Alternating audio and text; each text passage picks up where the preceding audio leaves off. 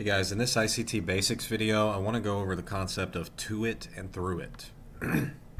So ICT teaches two types of targets, two important aspects of price, and that is inefficiencies and liquidity. For the concept of to it and through it, we'll start with visually the most easy one to see, and that is liquidity.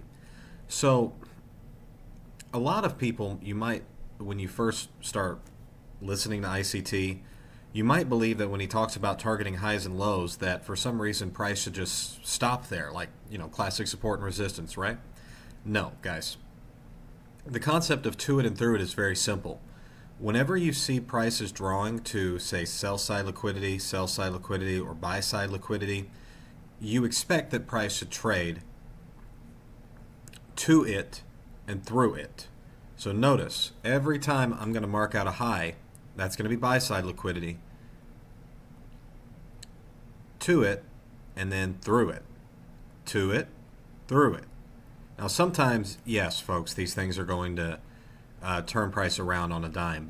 So for example, here we can see it traded to it and then turned around.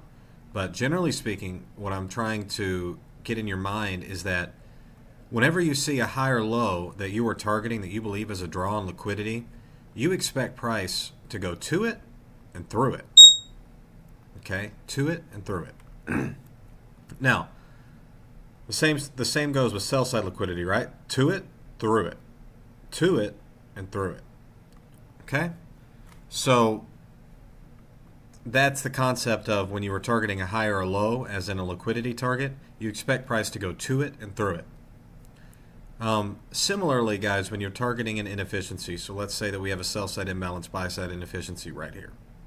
Okay, we have a SIBI. We expect that when price gets to an inefficiency, it trades to it and through it. Okay, so whether that's a volume imbalance, it's a new day opening gap, new week opening gap, or a fair value gap, guys, when you see an inefficiency, your first expectation should be that price trades to it and through it. Is that literally always going to happen? No, sometimes an inefficiency is going to act as immediate support or resistance and price will not trade through it. But your baseline expectation for both liquidity and inefficiency is to it and through it. So if you remember that, you'll remember how these things should operate. And most of the time, guys, you're going to see that to be the case.